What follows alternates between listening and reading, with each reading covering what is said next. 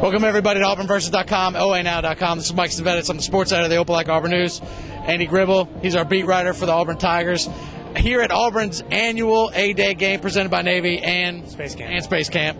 We're here at Jordan Hare Stadium, Pat Dye Field. As you can see, all the fans are getting autographs signed. Big festivities today. A game was played, but really, running clock, a lot of things were going on. But Auburn did get a chance to test out its quarterbacks, test out some players in a game day atmosphere. What were your thoughts, Andy, on just the overall day? You saw a lot of offense right away. I mean, you have big plays from the start with Ben Tate breaking off a huge run. Then you had Terrell Zachary taking a reverse for 70 yards. But again, you have to take it with a grain of salt because the first-team defense didn't see much of the field at all. Antonio Coleman may have played 2 plays. Michael Goggins, when he was in against the second-team offense, got back-to-back sacks. So, I mean, it's tough to gauge what we judge from today, but the offense looked good against the second-team defense for sure. Yeah, a lot of 1s versus 2, which, like you said, is hard to tell.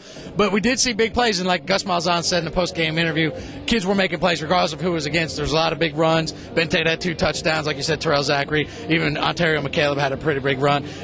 Kids were making catches, so not a bad day to judge as far as what they wanted to see out there. This offense definitely has guts. I mean, they were airing it out the entire second half. Quindarius Carr came down with a nice play, and then Neil Cottle followed it up with a nice run, wheel route to Mario Fannin in the end zone. So, I mean, the offense definitely showed a little bit today, but like Gus said after the game, he didn't break out much of the crazy stuff today. Right. Yeah, and a lot more. I guess they just wanted to run their base stuff today. Talk about the quarterbacks, Cody Burns and Neil Cottle. The bulk of the snaps, obviously, with Barrett Trotter tearing his ACL on Thursday. He's out for the rest of the spring, probably all next year as well. So you got those two. It's a 2-man race now with Chris Todd's arm hurt. Maybe can make a run in the fall, but between Cottle and Burns, did anybody separate themselves today? I really don't think there's any separation because you have both quarterbacks looked very good with the first team. Neil looked like he struggled a lot in the first half with the second team. He was getting no protection in the offensive line. But when he did get some protection, he made some great throws, like I said, the one to Quindarius Carr, and he executed the offense really well.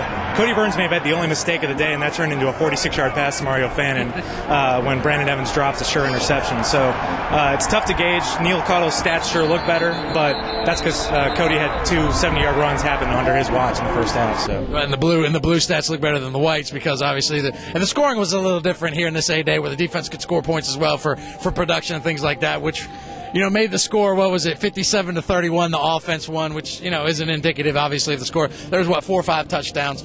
But as far as the defense played, the defense lost the game on the scoreboard. But from talking to Gene Chizik and Ted Roof after the game, they said, the defense has made a lot of strides, especially in this past week. They were injured a lot today, played a lot of second-teamers today. Yeah, I mean, you can't really judge this defense at all for what they did today. I mean, like there was a lot of names on the field I've never seen at all. I mean, you have our leading tackler was a walk-on, Matthew Sample. So, I mean, it's really tough to judge the defense on this, but I think going into next season, the focus is definitely going to be on the offense, not the defense. I think the defense is going to be just fine.